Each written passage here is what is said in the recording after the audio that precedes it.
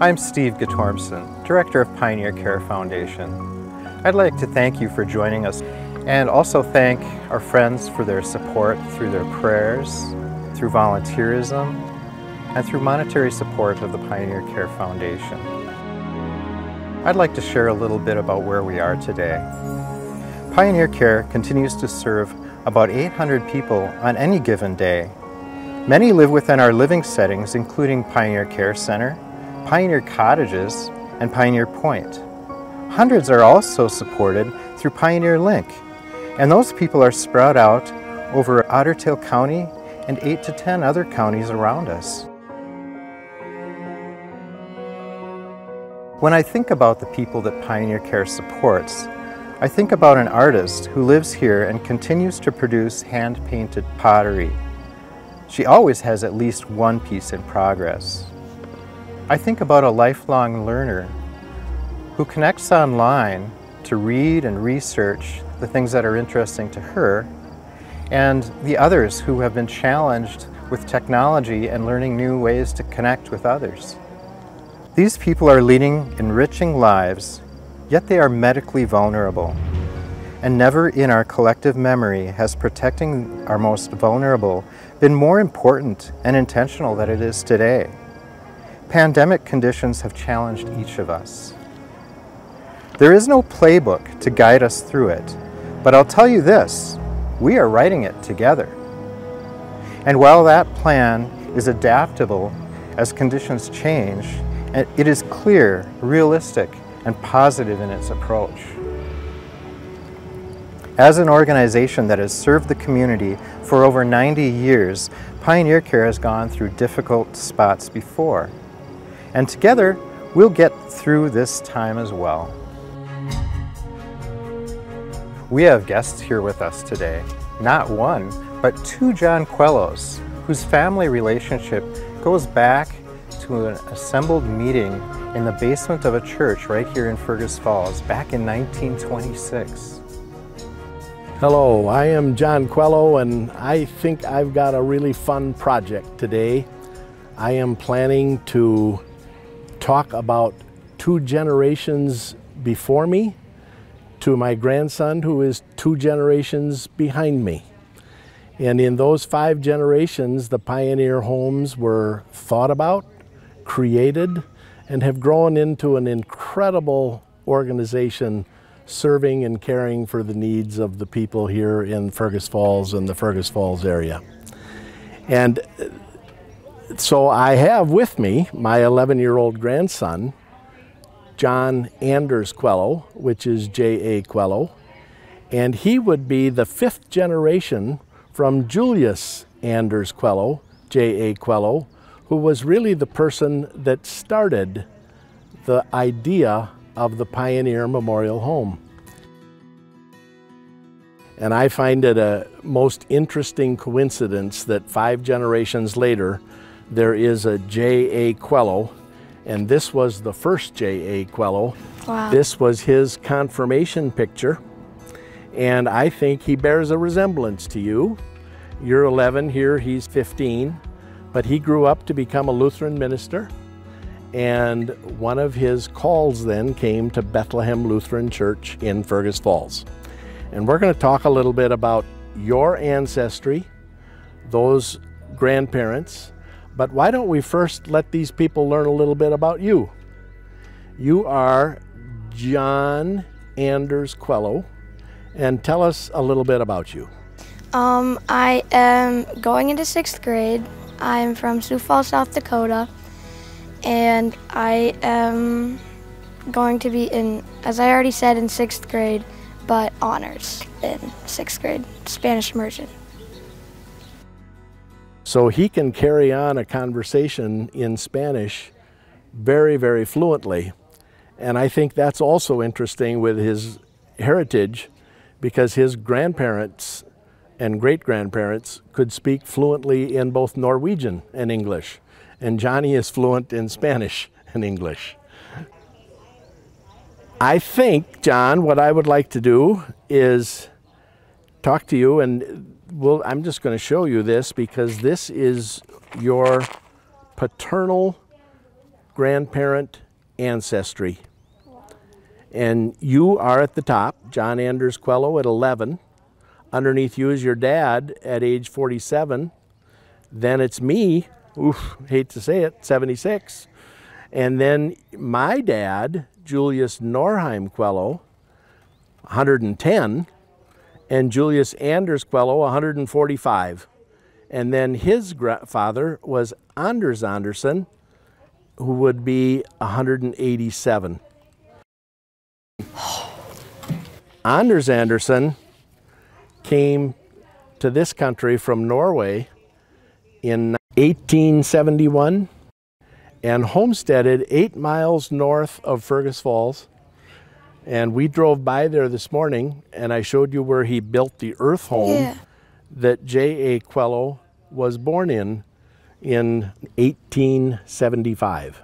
From that beginning, J.A. Quello then went through school and the seminary, studied in Norwegian, preached in Norwegian, and ended up being a pastor here in Fergus Falls at Bethlehem Lutheran Church. Wow.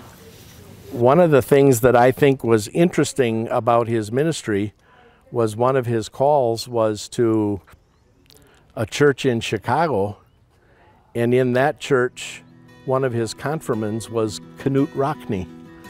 And you probably don't know him, but Knut Rockne was a famous Notre Dame football player and became the coach, the head coach of the Notre Dame football program, and was very famous there. And your great-great-grandpa was his confirmation teacher. Your great-great-grandfather, early in his ministry, he went to Beresford, South Dakota. You remember in Beresford, South Dakota, when we went and saw the cemetery where your great-great-great-grandfather was buried? Oh, yeah. I remember that. Yeah. And that's where the nursing home was in Beresford. When my grandpa was the pastor there, he was the pastor of 3 churches, ran the orphanage, and built the nursing home. And then all of that was a part of his job in Beresford, South Dakota. And it was there, I'm sure, where the idea for the Pioneer Home came into his mind, that the church needed to be a place that would build places for older people to live. In those days, they called them Old People's Home, I think is what they called the one in Beresford. Isn't that funny? The Bethesda Old People's Home. That's just kind of like saying wet lake. Yeah. So anyway, that was a big part of what he did in Beresford, and that rest home in Beresford was built in 1914, and then he came eventually to Fergus Falls and started this Pioneer Home here in 1926. That's really old. That is really old. What is that? How many years ago was 1926? It was like 94. Yeah, 94 years ago. And they actually built it 92 years ago. Tell me this, can you imagine being a pastor in a church and getting up for the first service and having to do everything in Norwegian, and then have the next service 2 hours later and have to do the same thing all in English? I can't do that. That's the way they did it back in those days, because they had everything in both languages. Wow, So that would be really hard. yeah, it would be hard. One of the other things that happened when J.A. Quello was the pastor at Bethlehem Lutheran Church, they voted to allow women to have a vote in 1932. Can you imagine living in a world where the women had no vote? No. Like, I mean, it just sounds weird, but I know it happened in history. It's just odd that some of those things have happened. Yeah. Well. And then my dad, who then grew up here in Fergus Falls, was a real good basketball player for the Fergus Falls Otters. What sports are you into? I'm into tennis, golf, quite a few of those similar things. And when you're at the lake? I do a bit of swimming. Fishing? Fishing. When we were I fishing, forget fishing's a sport. when we were fishing the last time you were here, you threw the pole in how many times, or the? Oh yeah, I threw the line in like 5 times and caught like 4 fish. 4 fish in 5 casts. It was a pretty good day, for sure. And when we came here, we drove by where your great-great-great-grandfather homesteaded, and that was next to Fish Lake. Yeah. And we thought that was an appropriately named lake, you know, for him. But the important work that the Pioneer Home does in caring for people as they age and need care is something that is really important, and it's been important from the beginning. There was a ladies group that was started the year after the Pioneer Home was opened in 1928, and they met every month to do a project to make something for the home. But they had dues to be a part of that. Do you know what the dues were? What? 15 cents a month, or $1.80 for the year. Isn't that something? So they'd get paid $1.80 for a year? They paid $1.80 to go to the Pioneer Home to help out. And in those days, that was a helpful amount of money that would help the Pioneer Home pay for things and do things for the people that were there. It's funny today. It is funny, isn't Nowadays, that's just like a drop in the bucket, yeah. Or like you go to general store or something. Yeah. It's like a piece of candy. Right. And then that was a good, helpful amount of money. That was a helpful amount of money back then. And one of the things that the Pioneer Home does this time of the year every year is ask people who are supporters of the home to make a donation. And so that tradition continues and has continued for 92 years, where people are asked to support and care for the work that the Pioneer Homes do. Wow. And that's the work that your great-great-grandfather started. Wow. Something. Yeah. Yeah. I'd say. We wish the Pioneer Homes really well and hope that things go well for them, don't we? Yes. We thank you for sharing in our conversation about 5 generations of the Quello family that have been involved and cared about the Pioneer Homes, from J.A. Quello that had the meeting that started the organization, to J.A. Quello here, who is 11 years old and is learning about that history, and who joins me in inviting all of you to support the great work that is done here at the Pioneer Home.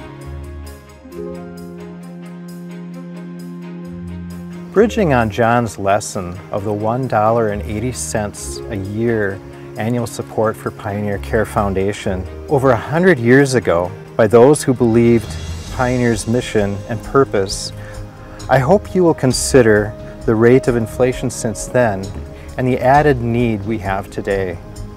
And join us with a financial gift to PioneerCare Foundation. Your gift in any amount helps support the lifelong artist or the lifelong learner and the hundreds of others who depend on Pioneer. Thank you so much for your time. Stay safe and well. Thank you.